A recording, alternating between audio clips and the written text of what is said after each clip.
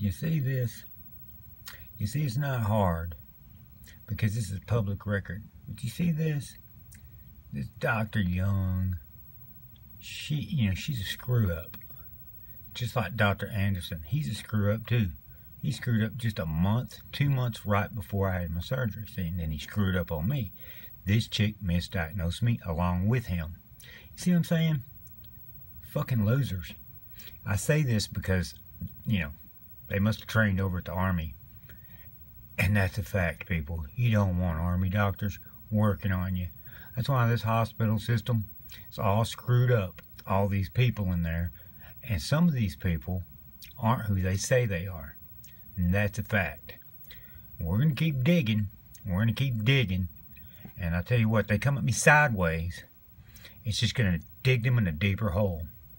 Tell you what, documenting all this and sending out these, letters to the next guy at the next level. Like the guy that I just sent one to today. We'll see what he does. I'm not going to mention his name because, it might be confusing. But I think I know what's going on. So I don't know what he's going to do. Maybe he'll make the right decision to keep his freaking job. Maybe that's what he'll do. Maybe. Unless he just wants to go down with them.